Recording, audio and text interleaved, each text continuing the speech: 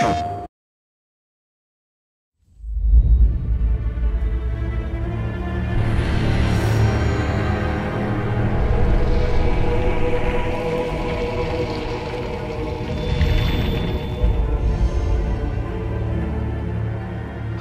I'm Chad Verrill with Ready at Dawn Studios, here to introduce photo mode for the Order 1886. First thing you'll need to do is enable photo mode. Hit the option button to open up the pause menu, navigate to photo mode, and then turn it on. Once on, you can enter or exit by pressing the touchpad. Now let's do something cool. You'll start in the tab that allows you to fly the camera around. Use the 2 analog sticks to fly around and the D-pad to crane and roll. If you hold down L2, it'll slow down any inputs you're doing, while holding down R2 will speed them up. L1 and R1 cycle through the different tab options. Our focal length tries to emulate real lenses, so your choice here will affect depth of field.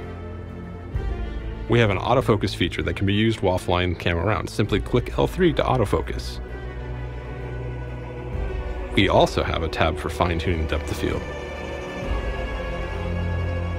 Color grading lets you choose from many presets. We'll only be showing a few here.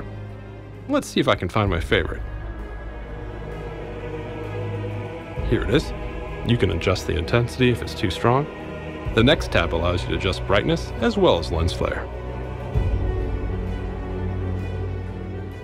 Adjust the vignetting as desired. Adjust film grain. Let's bring it down a little bit. Lock color grading. Let's save the best for last. Motion blur defaults to off, but you can turn it on if you like. Hide characters if you're going to be focusing on an environment shot. You can also hide enemies, or friendlies, or everyone. When you're ready to take a screenshot, hide the UI using the triangle button, and then hit the share button to share your photo. Alright, remember the lock grading tab? Let's turn that on. Now when you exit photo mode, any preset that you had turned on previously will stay on for the entire game. Here are some other examples of photo mode in action. Galahad, your command.